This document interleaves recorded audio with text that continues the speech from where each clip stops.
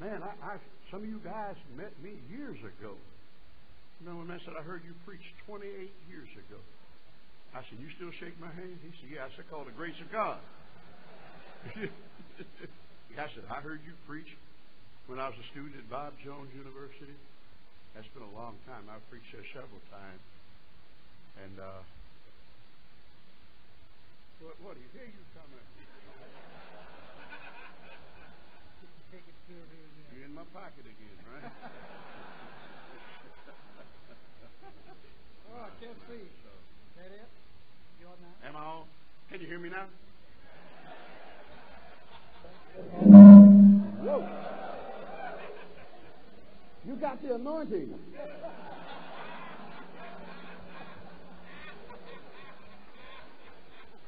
Whatever that is. Okay? Is that all right? Is that okay? Now what? Now what? There's a dead battery in there, right? I told him earlier that slavery is not over. We've been free for over 200 years. You guys still doing it to us, aren't you? Seriously, I told him, I said, preacher, as far as this thing of servanthood, you'll be thinking negatively or positively. We black people in America, we know how to do it. We can teach you white guys how to do it. Our forefathers were slaves. Servants, amen. That's all we ever be. Servants. That's all. The Lord Jesus Christ himself took upon him the form of a servant. And some of us are too stinking important. I'll tell you how important you are. This afternoon when you leave here, get a 5-gallon bucket and fill it full of water. Okay? Roll up your sleeve or take your jacket off. Stick your hand in the water and snatch it out. Then the hole that's left tell you how important you are.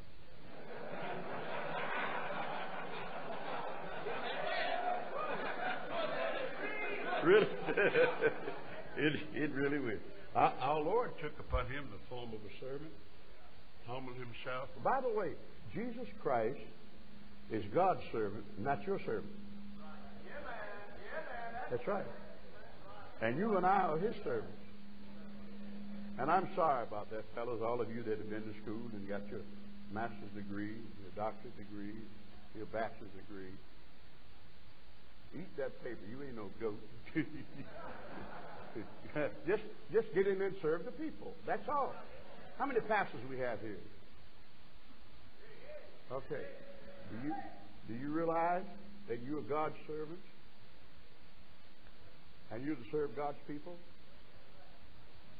That'll save a lot of stress and heartache.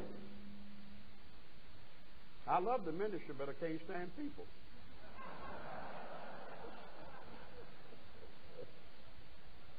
I want to share with you this evening, and the preacher told me I had till 25, 30, whatever. Well, till I'm through, okay? Right. He cheated me twice today already. The sin of ingratitude. The sin of ingratitude. Do you know God hates that? We don't even hardly say thank you anymore to anybody. People do things for us, we don't say thank you.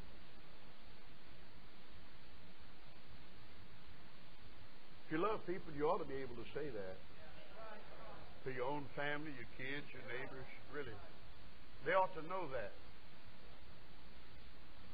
That we love the Lord and we love people. I love my people, my brethren, my kinsmen, according to the flesh. I was sharing with Brother Flores there a little while ago how that the most neglected area in this area in America is the blacks and the Hispanics in the inner cities of America. I go up and down the East Coast, thousands upon thousands of black people and Hispanics. No witness at all, no church, no nothing. We say that we love the Lord and we want to see him come. When you stop to think about it, do we really want to do that? Do we really want him to come and find that we've not been obedient to evangelizing? We're the problem with the world, you know that? It's us. And not doing what he told us to do. And you know what? We even get real spiritual in our prayer. Lord, help me to obey you. Now, I'd never say that to my daddy.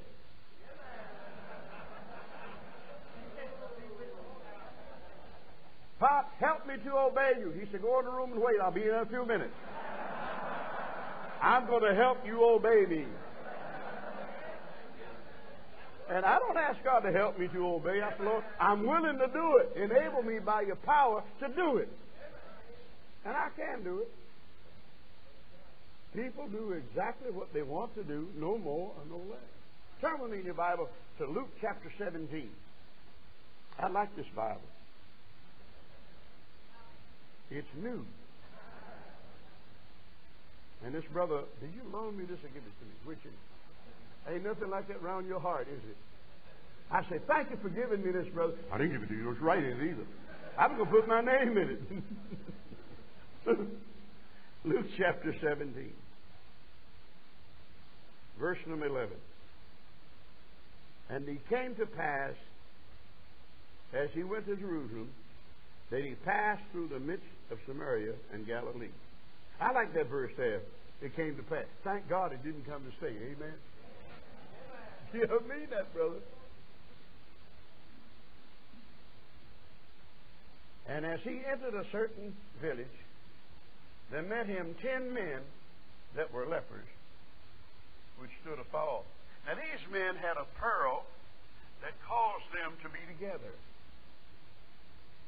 God had laid down specific rules and regulations concerning leprosy.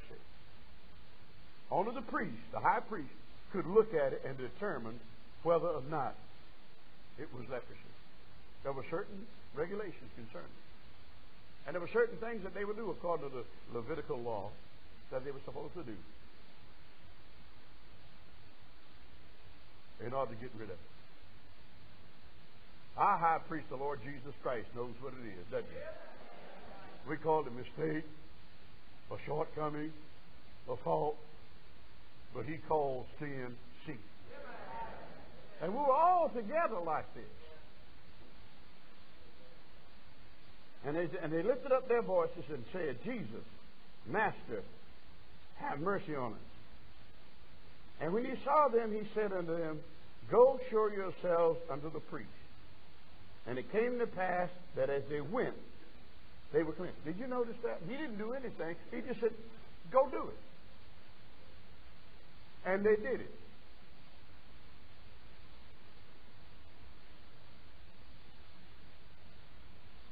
And it came to pass that as they went, they were cleansed. In simple obedience to the Word of God. That's how you and I are cleansed. Let me tell you, I share with you briefly concerning my testimony. I was saved in 1961. How many of you know who Louis Farrakhan is? Let's see your hand. That was me before I got saved. Now that tells you something. If God saved me, God will save Louis Farrakhan. He'll save Osama bin Laden. But that's what you were before you got saved. You just as bad. That's what me too. I was the only one. I'm the oldest boy in the family. I was the one most likely not to do anything. You talk about a literal black sheep in the family. That was me. I mean that. Man, I was as crooked as a dog's hind leg. Really. I was lost. I realized that I was doomed. I was damned. I was on the way to hell without God, without Christ, without hope in the world. Now, the Holy Spirit of God has convicted me of that. I'd still be lost today. You know, doctors give wrong medication. Lawyers have been known to give wrong advice. Judges have been known to sentence the wrong man to court. But you can never give the wrong person the gospel to the wrong person. You know that? Never, never. Like I said, I carry tracts in my pocket. I got a favorite one here. It's called Thank You. I had it printed and got my name and address on the back of it. I got another one here that people don't like to take. It's called, has your casket arrived in town? People don't like that one. I had to go, whoa. I said, well, wait a minute. Do you realize that caskets are not made for dead people? Caskets are made for living people. Every dead person's in that casket. When you look up down the highway, there's such and such a casket company bringing brand new empties in town. And yours and mine could have been in the last load. You don't know when. Mine could be there today. You don't know that. See? So I ain't going. You don't have to worry about it. 6 people usually carry you. You're going. You're going to die. But you don't know when. And I give it to them. Now, who would want to read that? And here's another one I got. I hear somebody say this, and they start to repent. I become Father Confessor. God's last name is not damn. I hand that to them. They don't like it. This one says, thank you. When I'm in a restaurant, I leave this on the table, and I make it worth picking up. I put some money in it. I don't mean change. Only a skunk gives a cent. Okay? Make it worth picking up. And they appreciate it. And it's the gospel. I thank them for their service. Then I tell them about the Lord Jesus Christ. You can never give the gospel to the wrong person. I've given tracts, and people years later write me and send a note and say, thank you for the tract. I got saved. Man, that's enough to make a Whiskeypedian shout. You know that? Really. Somebody writes you and tell you, thank you for giving me that tract. I got saved. But here, these men, as they went, they were cleansed in obedience to the Word of God. Further, we see here, notice this. And one of them, when he saw that he was healed, turned back and with a loud voice glorified God. You know, a lot of times we're afraid to glorify God. We let the charismatics and the Pentecostal steal our thunder. And I'm not talking about wildfire. I'm not talking about saying glory to God because somebody else said it. Because as the Spirit of God touches your heart, you can say, glory to God, hallelujah. I scared the daylights out of a guy at our church that was a psychiatrist. And he's sitting there all dignified and everything, and all, whatever, debonair, whatever. And the preacher got to preaching the Word of God. Man, he was waxing eloquent and waxing elephants. And I took off. Glory, hallelujah. Scared the daylights out of him. He said to the preacher later, he said, you know one thing, you got a good church here. He said, but that black guy, so what's wrong with him?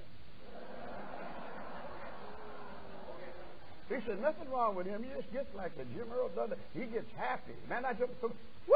Glory! Hallelujah! It scared some of the folk in our church.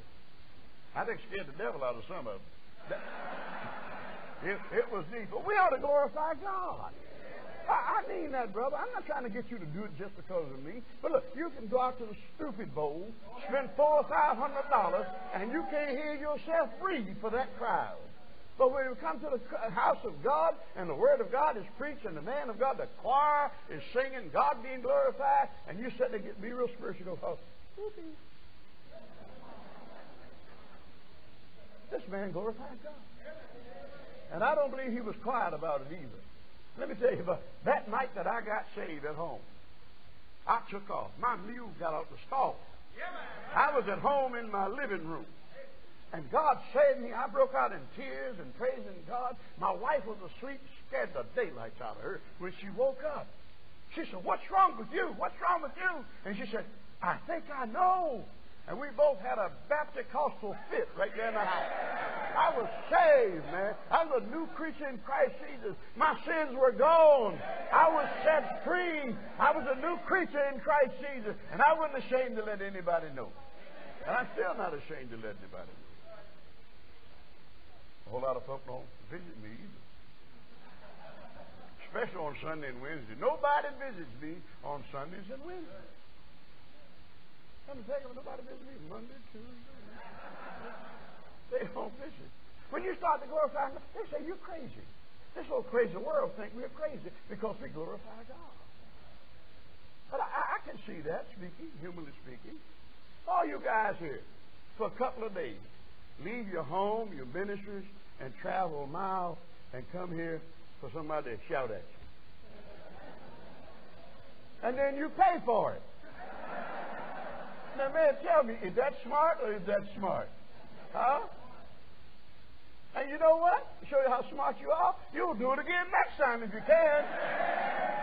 And try to get somebody else to come with you that hadn't been here. I know I'd love to. And get some other folks in our area to come.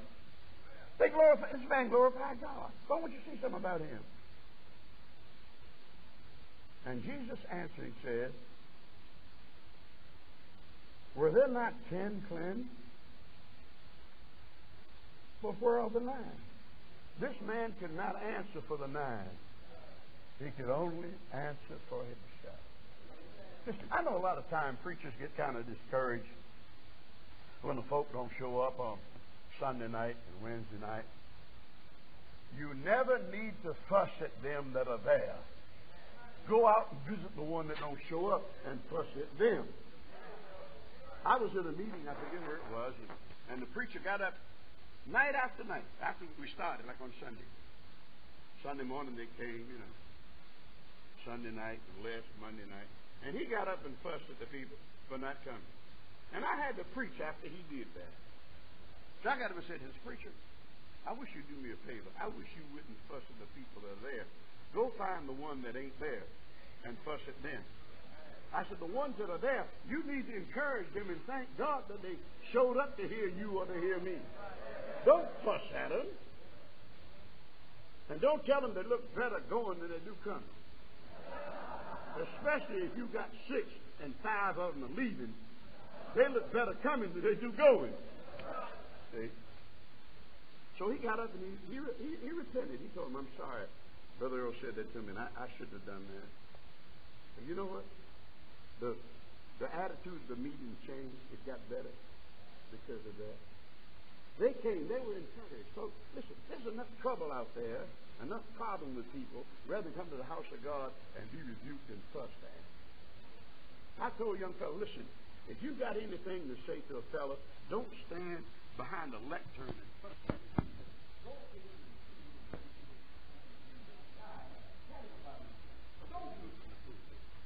Don't do that. Use this lectern as a whipping post for somebody. Where are the 9? They are not found that return to give glory to God, save this stranger. You know what? This stranger didn't have any claim to the Lord. None whatsoever. Probably Samaritan, and the Jews hated Samaritan. They hated the term, like in John chapter 4. The Jews have no dealing with Samaritan and vice versa. But this man came back. They are not found that return to give glory to God, save this stranger. And he said unto him, arise, go thy way, thy faith have made thee whole. Now if you notice further, they were cleansed, but here this man was made whole. This man was a Samaritan. He had no claim to Jesus. None whatsoever. They were half-breeds. You have to go back in the book of Kings to see how they were mixed up and intermingled and intermarried and all that kind of stuff. But the other 9 were Jews. This one man came back and gave glory to God. When's the last time you did that? Just got alone and gave God the glory. And thanked Him that it's well with your soul. I don't care about the circumstances. It doesn't make any difference about the circumstances. You're not under the circumstance. You're above the circumstances in Jesus Christ. And God allows a lot of things to come to me and you in our lives to show us about ourselves. Not about other people. To show us about ourselves. The Bible says, rejoice evermore, pray without ceasing. In everything give thanks, for this is the will of God in Christ Jesus concerning you. Now, they say, well, your kid was out there in the street and got killed, ran over by a truck. You say, glory to God. Thank you, Lord. No. He's not talking about that. Sure, you grieve. Sure, things happen to you. It breaks your heart. But I don't understand it all.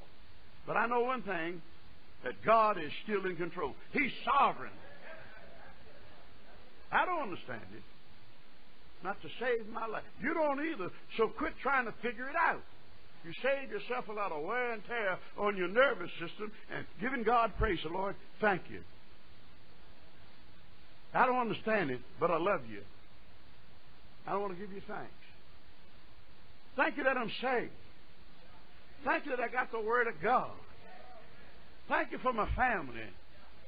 Thank you that I've got a home in heaven. Thank you for the person and work of the Holy Spirit in my life. Thank you for the people that you've given me to work with. Some of them might be as cantankerous as I am, but you're working anyway.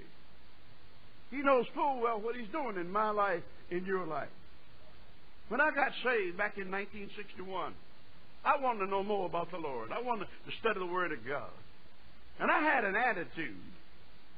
Because of the simple reason, I go to a meeting such as this, and I was the only black guy, and I looked like a fly in a bowl of milk in that crowd. And there were those that resented me being there. I know that. But I'm so glad that God stuck me behind my face, I don't have to look in it. And if you don't like it, you can look someplace else. And besides, you don't look all that good either. It ain't skin, it's sin. It ain't race, it's grace. The solution is not in the Jesus. The solution is in the blood of the Lord Jesus Christ. And God made us different. I don't want to be you, and I definitely don't want you to be me. I know my wife don't want you to be me. My kids don't either. I am what I am by the grace of God, and I give thanks to God that He saved me and called me and put me in the ministry and sent me out to preach the gospel to preachers, men and women, boys and girls, that they might know Him. That's what it's all about. 100 years from now, it won't matter what color you were, what kind of job you had, what kind of school you went to, how many degrees you got. The only thing that's going to matter is what you did for Jesus Christ. That's the only thing. I thank God that He put me right where I am. Right in the middle of a white harvest field among black people and Hispanics in America. Aren't you glad that God put you where you are? Well, when's the last time you gave Him thanks and told Him? When's the last time you told Him? When's the last time you thanked Him that folk would invite you to a meeting like this to preach? When? Why? What's so special about me or special about you? Nothing. Nothing at all. On the way here, I asked myself, what in the world are you doing in California? What are you going out there for? And as I've been here, I asked myself, why am I here? I'm like the little lightning bug that backed into the electric fan. I'm delighted to be here. Like the guy that had an old dog with a flea hound, a flea blanket or whatever you call it. Old dog had one eye missing. Part of his tail was gone. It was just a mutt. But the owner loved him. And the guy told him, said, you know one thing, man, next week they're having a dog show come in town. He said, what? He said, yeah. He said, I'm going to put my dog in it. He said, come on, man. You're going to put that flea bag in that dog show? He said, I sure am. He said, but he can't win nothing. He said, I know that. He said, why are you going to put him in there? He said, he might not be able to win anything, but look at the company he'll be in. That's the way I feel. Look at the company I'm in. I give thanks. Jesus gave thanks. He thanked His Father for what He'd done. He tells us to give thanks. The Bible is full of it. Giving thanks. But we very seldom ever preach about that, do we? We don't hear a whole lot of messages about it. We always complaining. We always complaining. We murmur, complain. If the sun shines, it sure is hot. If it rains, I wish it would quit. If the thermostat goes down, man, it sure is cold. Huh? If you have a blizzard or a tornado, some of those houses that tore down, they should have been torn down a long time ago. But they'll do something. They'll rebuild. You know what? I heard someone say, "Oh, Phil, I'm doing an interview on TV." One or two of them will say, "Thank God I'm still alive." They look at, ain't nothing left but shreds of a house or a trailer park or whatever, or floods and all that stuff. Man, thank God. So one lady was crying, so lost everything. Another one said, "I ain't lost my life. I'm still alive." I said, "Hey, that girl got it together, hadn't she?" Give thanks. When's the last time you did that? It's a sin of ingratitude. It's a sin. You call it whatever you want to call it. We're not thankful. I thank God that I'm not in gross error when it comes to doctrine of the Bible. You know that? I thank God. I really do. What's so special about me back in those years that God spared me from going through all that religious stuff? I had a desire to know. I really did. When I saw in the community what I saw with the preachers and folk in churches, I said, "Hey, I want nothing to do with that." When Martin Luther King came along, God saved me and opened my eyes. I say, I don't want a thing in the world to do with that. I'm sorry he got killed the way he did. I'm sorry about that. But I'm benefiting by some of the things that he did. He never preached the gospel to anybody. Not the gospel that I know.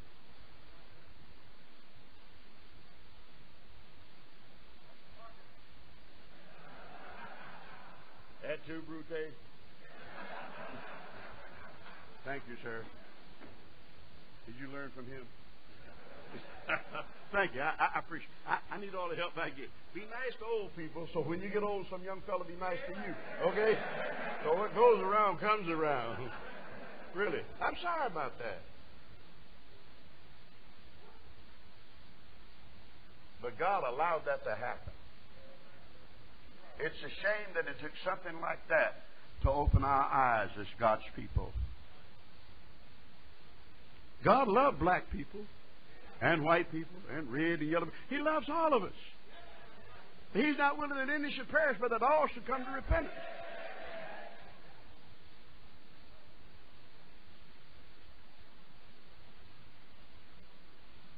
You know,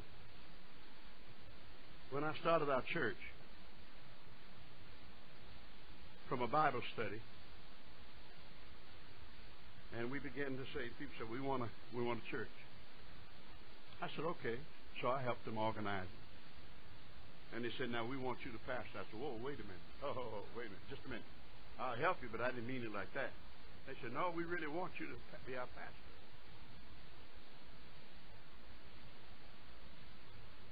That's when the trouble started. The music was just like it is in the hymn. The natives were restless because we weren't singing black music. And I stood in the pulpit one Sunday morning. I said, I want to ask you a question. What color is music? I said, everybody get a hymnal. I don't care what color, what number it is. Open the book. Look at it. The black notes on top of the white page, and we're singing in the black.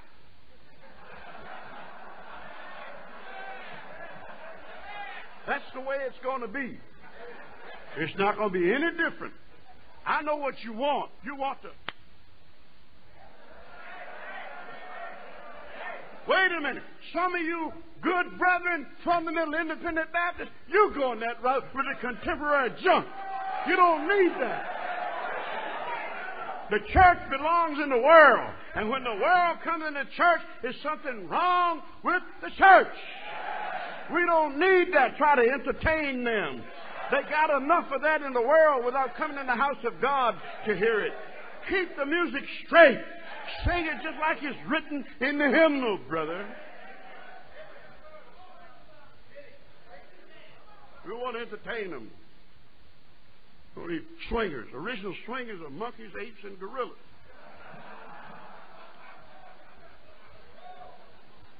Even got contemporary worship, whatever that is. Taking the name down off of the church building, Baptist, put worship center, community center. The shame of the name church. Jesus said, upon this rock I will build my community center. No, I will build my church, and the gates of hell shall not prevail against it. Thank you, Lord, for the privilege of looking in the Word of God and see what it says. Let's do it according to God's Word. It works. You can't improve on what God does. Not to save your life. Give thanks. I'm grateful. I'm thankful. It's well with my soul. Even with my health problems. Some folks I know say, Brother Earls, how's your health? I said, I'm just dying to get out of this world. So are you. I thank God. You know what? I'm very limited in things that I can do. But I'm glad. I'm thankful. Because who knows what I would be doing if my health was like what I'd like for it to be. You know what? There's a blessing in that. Gentlemen, I have to stop and rest. Jesus said to the disciples, come ye apart and rest. Vance Havner said, come ye apart before ye come apart. A lot of us need to do that. How many of you men, you pastors, take a day off during the week? Let's see your hand.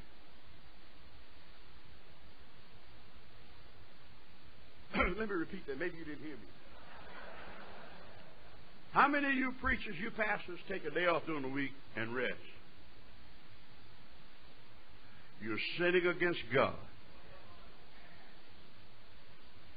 Are you listening? You need to take a day and work for honeydew. Don't even go to church. Stay away. Spend the time with your family. See, a lot of us use that as an excuse to get away from the responsibilities at home. That's really to go down to the office, you know. No, brother. Stay home. Mow the lawn. I can speak French. Mow the lawn. Do something with your family. You don't have to have any money. Get in the car and go for a drive. Stop by that new place, Golden Arches. Whatever. Spend some time with your family. Is it any wonder that you're cantankerous and evil and cross as a she-bear that had a cub stolen from her? You don't rest. I have to. I can't go for so long. I thank God for teaching me that. And everything does not have to be done by you. Organize, deputize, and supervise. That's why God said they don't know how. Well, what are you there for? To teach them, according to Ephesians chapter 4 and verse 11. For the work of the ministry, equipping the saints. That's your responsibility. Yeah, I got a bunch of dumb sheep, but look at the stupid shepherd.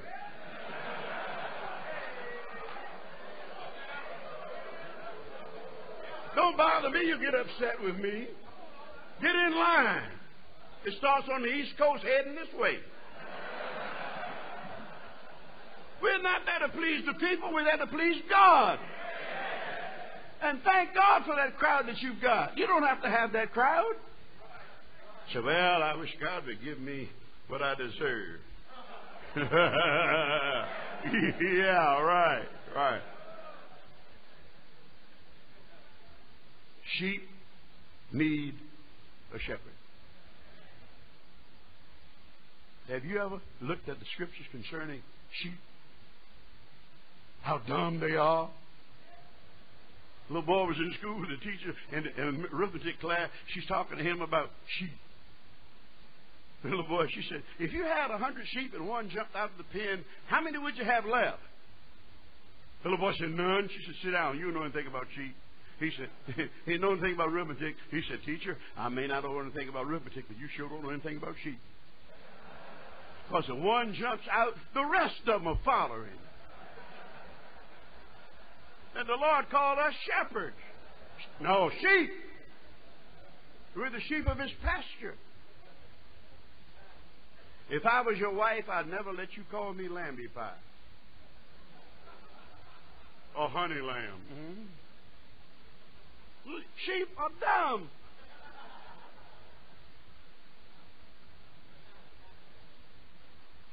You give thanks for the flock you got? Huh? So I wish they'd leave. Maybe they need to change shepherds.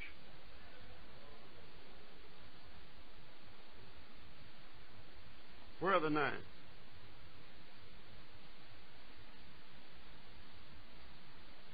They are not found. Gentlemen, I close with this note. There are people that you help the most will hurt you the most. But you know, the hurt won't be half as bad if you realize who you're doing it for.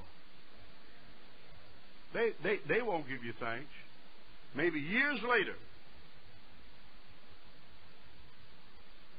But you ought to thank God for them. Even those that oppose you. We had a guy in the church, Melvin. Every time we come to do something, Melvin said it can't be done. And it was irritating. Every time we have a business meeting, talking about doing something, it can't be done. I changed my attitude toward Melvin. I thank the Lord for Melvin. I really did. I began to pray for him. Lord, do this for Melvin's sake. Show him that this is what you want us to do. All of a sudden, Melvin disappeared. Several weeks. I didn't know where he was, what happened to him. Somebody told me he was in the hospital. He never even let me know he was in the hospital. I found out where he was, and I went to see him. I said, Melvin, I didn't know you were in the hospital. I found out from somebody. Yeah, well, I didn't want to let you know, preacher. I said, why are you here? He said, I'm here having my tithe removed. I said, what? He said, preacher, I wouldn't tithe, and I got upset with you because of that, and now God has put me in the hospital and removing my tithe. I said, Melvin, what kind of surgery did you have? He said, hemorrhoids. You think that had any pain in the end? Melvin was lying flat on his back, but he was laying on a little rubber inner tube. He said, I can't even turn over. But he got well and came back to church. And the first thing he did, he gave a testimony and said, folks, don't do like I did. God will remove your tithe. And he told them what kind of operation he had. I would never tell anybody. But you know what? He was giving thanks to God for that operation. Now, that's what it took for him to give thanks. Let me ask you something. What does it take for you to give thanks?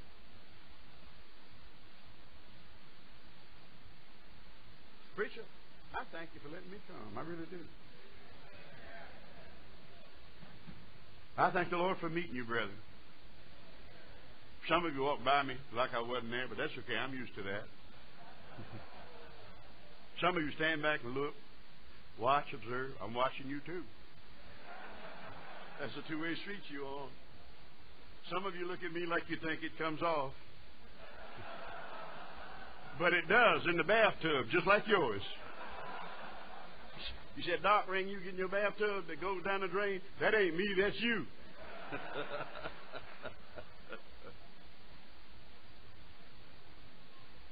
Lord, I thank you.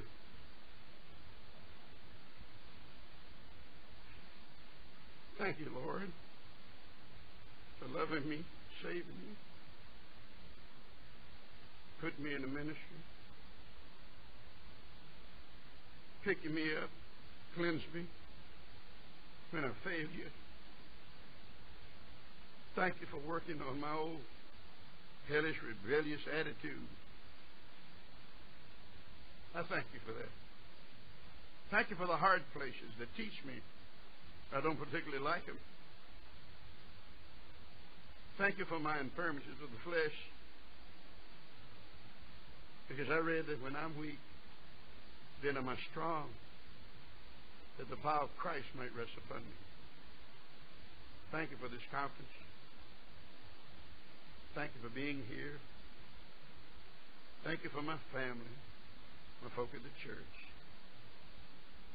Thank you for this day.